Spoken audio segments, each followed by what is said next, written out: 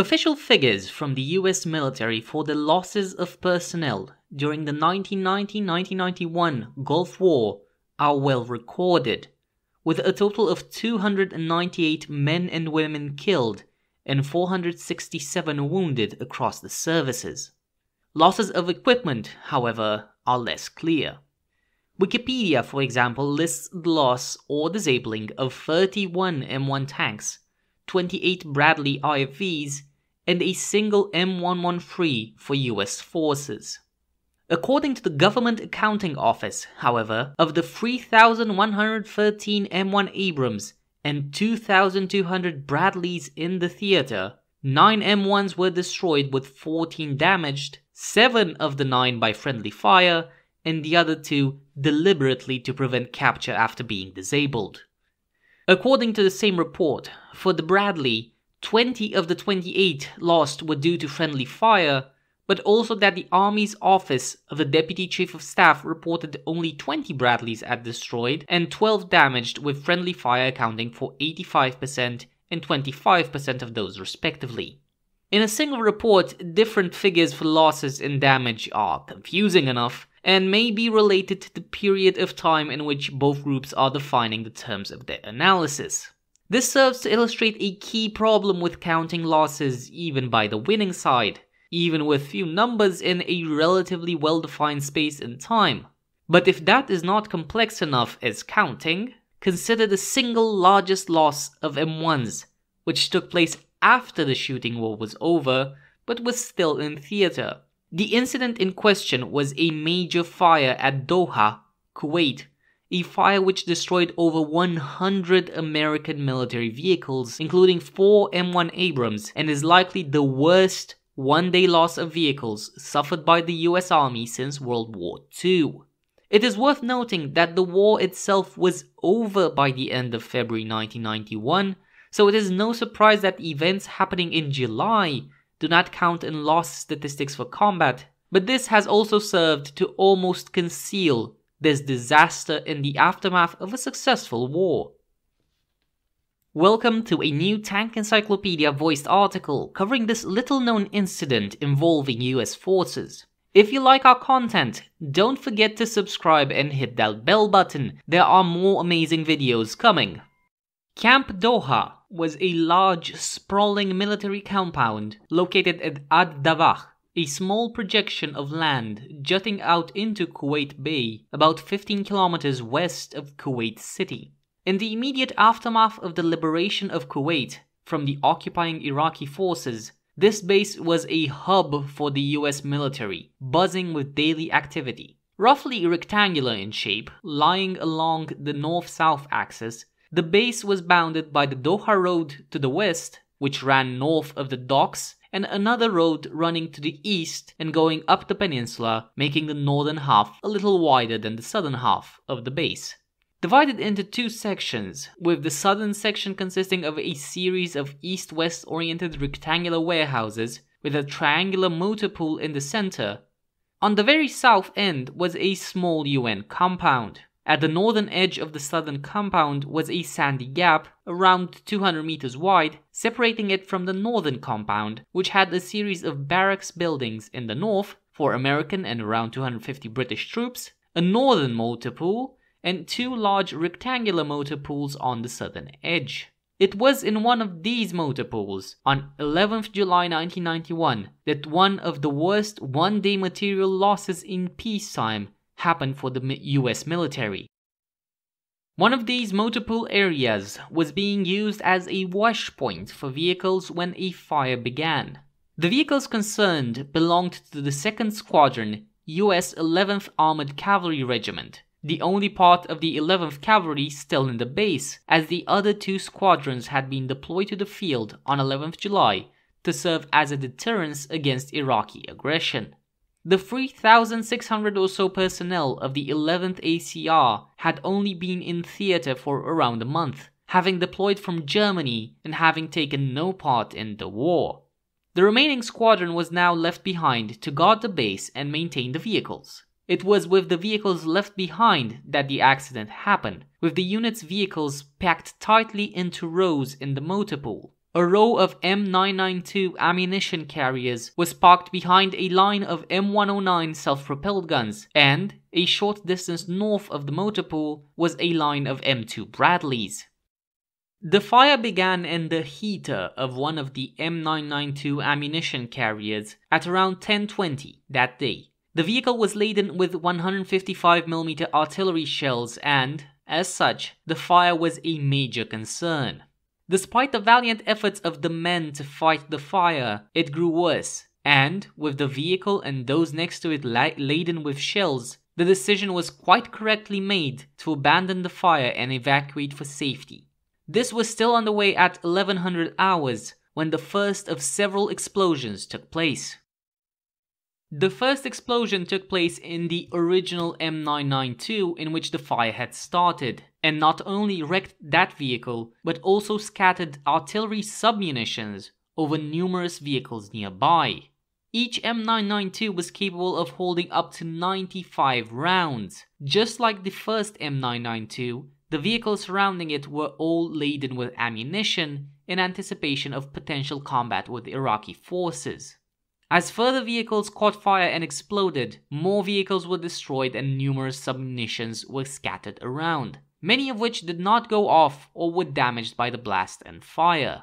At noon that day, an hour after the first explosion, the 22nd Support Command reported that the entire motor pool had been engulfed in fire, with up to 40 vehicles affected. More concerningly, and something which would cause more problems later, they also reported that a number of depleted uranium rounds were involved. A response 2.5 hours later at 14:30 advised troops to wear protective masks and to stay upwind of the scene, which was to be considered a chemical hazard. However, most troops had their masks stored elsewhere, and no masked troops can be found in the photos of the incident. The explosions and fire continued for several hours as a chain reaction through the vehicles, rattling windows as far away as Kuwait City as the fire spread from one vehicle to another. Various connexes, small metal sheds used to store spare ammunition, also became engulfed along with the rubber, plastics and fuel in these vehicles. The fire was simply too big and too dangerous to fight. It had to be left to burn itself out. After several hours, around 1600 hours, it was possible for some kind of assessment to be made of the damage to what was a combat-ready unit in a high-risk zone post-war.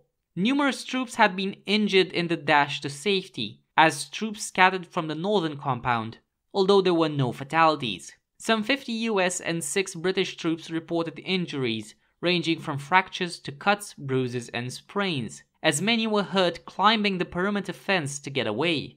Dozens of buildings were seriously damaged, and the photos of the vehicles caught up in the fire showed the scale of the damage. Some 102 vehicles were lost during the accident, including 3 M1 Abrams, an unknown number of M992 ammunition carriers, and other vehicles from Humvees to bridge layers. It was, however, not the vehicle losses which were the most serious fallout from this accident, but the cleanup. The M1A1s which were lost had, like the M992s, been loaded with ammunition ready for deployment. Unlike the M992s, however, these rounds were not mostly explosive-filled, but were in fact primarily armor-piercing, fin-stabilized discarding sabot type rounds made with depleted uranium. Burned and scattered all over the site, there was a total of $15 million worth of ammunition destroyed, including 660 of those APF-SDS rounds, specifically the M829A1 120mm round.